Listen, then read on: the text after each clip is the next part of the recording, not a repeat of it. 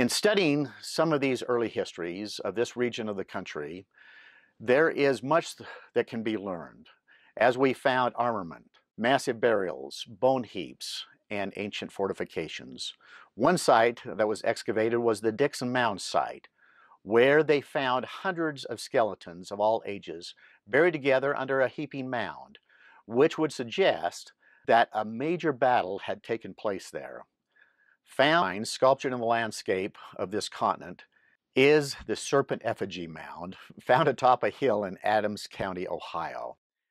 In 1846, Squire thought that the effigy mound was a representation of a serpent and an egg in combination, a symbol that does have many old world connections.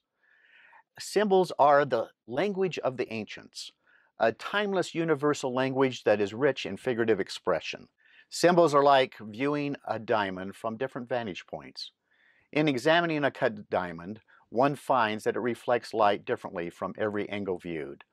The monuments of the ancient mound building cultures exhibit great symbolism and are marvelously instructive as an expressed language. It has been said that symbols are the means whereby we enrich, deepen, and enhance our understanding.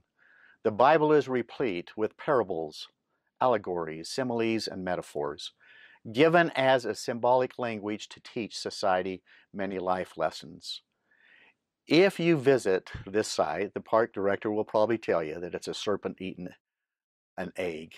However, as we've viewed these surveys and saw the arrows that was located on the body and on the top, we says, no, what this is saying is that the head is emerging from the body and it's shedding its skin. It is being born again. And I think that it is that message that is trying to be shared here, which is rich in biblical symbolism. Though most of these sites have been destroyed, the evidence of these ancient people are many. This is a map depicting an ancient archaeological sites found in the state of Ohio, as known in 1914. And as you can see, that they're kind of concentrated along the major waterways that's Ohio. One of the best records of these mound building cultures, as we know, is the very first publication of the Smithsonian, The Ancient Monuments of the Mississippi Valley, where Squire and Davis had surveyed hundreds of these fortifications, mounds, and earthwork structures.